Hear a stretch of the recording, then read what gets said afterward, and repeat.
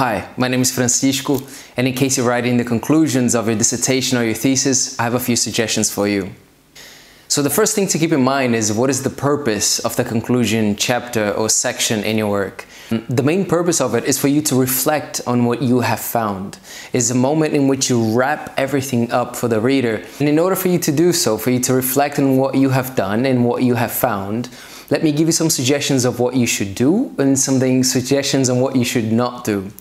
Now, what you should do, one of the key things is, again, for you to reflect on what your results are and to link that and to discuss that in relation to your theoretical framework that you have on your literature review. So how do your results, for example, fit in relation to previous studies? Do they contradict previous studies? Do they complement previous studies? Do they confirm what other authors have found, but in a different industry or in a different context, for example? So how do your results fit in relation to the existing literature? That's one very important thing in your conclusion. For you to remind the reader once again what the aim of your study was and how the aim was fulfilled. And the same thing for your objectives. So if you had multiple objectives, how each of those objectives were met and what was it that you did.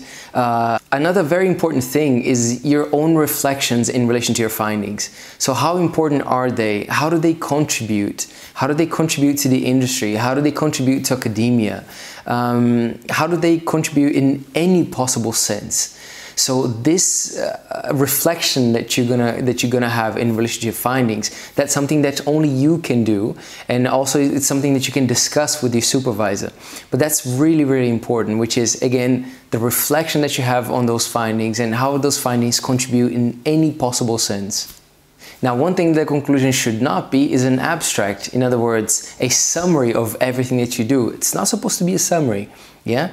Again, you're going to remind the reader what your research aim was and your objectives were and how they were fulfilled and reflect on the results. But it's not a summary of your results. You're not going to be summarizing everything that was done. You're going to have your abstract in the beginning of your thesis, the beginning of your dissertation, where you're going to give a quick overview in one page on what you did. The conclusion is not for that. Conclusion is a moment for reflection. Reflection on what you did and what you found and how that links with the current literature.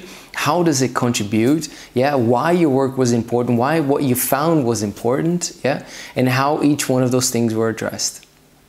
And one final thing for your conclusion is remember that this is the moment in which I come from Brazil, and in Brazil we have an expression which is to sell your fish. Yeah, sell your fish meaning highlighting why what you found was important, why what you found contributes in any possible sense to the industry or to academia and to the existing literature. So just summarizing really quickly what my suggestions are for your conclusion chapter. Make sure that you remind the reader what your research aim was, your objectives, and how each one of them was fulfilled. Make sure that you reflect on your findings, that you link that back to the literature, that you highlight why your work is important and how it contributes. And please do not use your conclusion as a moment for summary, just going through everything that you did. That's not what a conclusion is.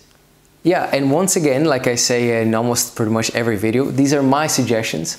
Every supervisor has a different style, has different expectations.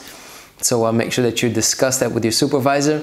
There's an original article here on the description below, which was written by my dear friend Claire Hindley, also a professor at UBH University of Applied Sciences, where I currently work.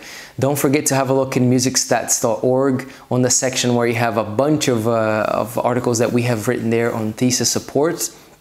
And one final suggestion from my side, make sure that while you're writing your conclusion, put yourself a nice craft beer. I love craft beer. And listen to a song by a band called Nirvana. And the song is called Heart-Shaped Box. And it's one of my favorite songs from Nirvana. Great song. All the absolute best. Take care. Bye-bye.